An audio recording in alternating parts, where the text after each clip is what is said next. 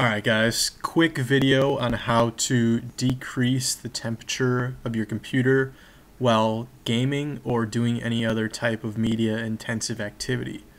So, I have a crappy netbook right now that overheats fairly easily doing any kind of gaming.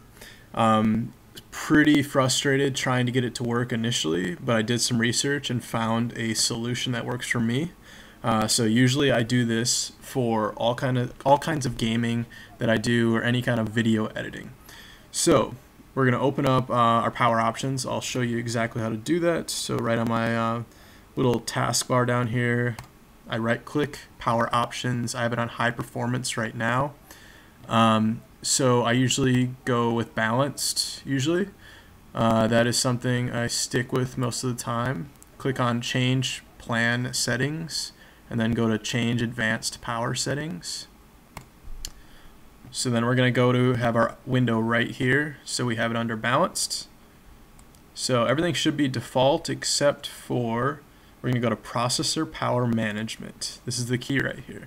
Then we're going to go to maximum processor state, and this is essentially how much max power your processor CPU can use.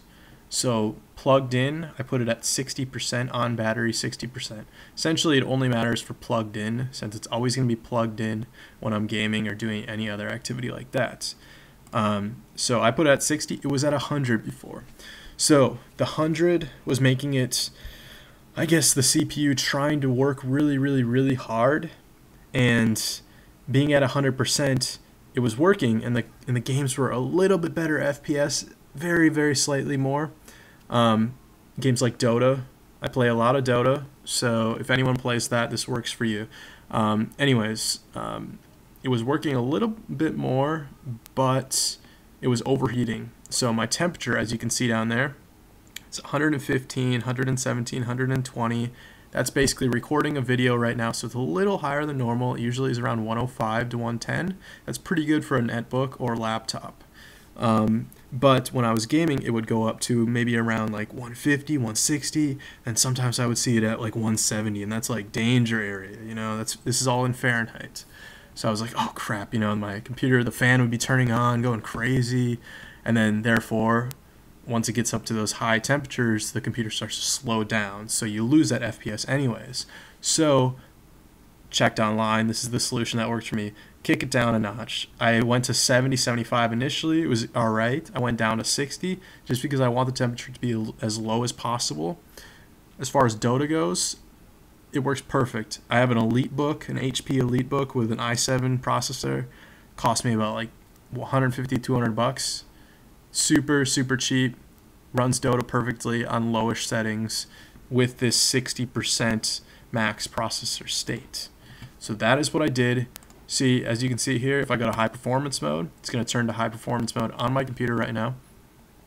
And then it's going to go, we can go to processor power management again, max processor state, it's at 100, okay? So in the high performance mode, if you need a little boost of juice, you put it back to this, it's going to be at 100 again. It's going to be able to utilize 100% of its capabilities. Okay, but I'm going to put it back to balanced. I like it at balanced. I like to prolong the life of my computer. Okay, so that is pretty much it. Everything else did not work for me. That is the only thing that's ever worked for me is processor power management. Do it, see if it works, click OK, and you're good to go. Yep, hopefully that works out for you. Please ask me any questions. I can do my best to help you out. I have minimal knowledge in this, but I've done a lot of research in my life, and I've gamed a lot. Whole lot. So, yep, thanks for watching.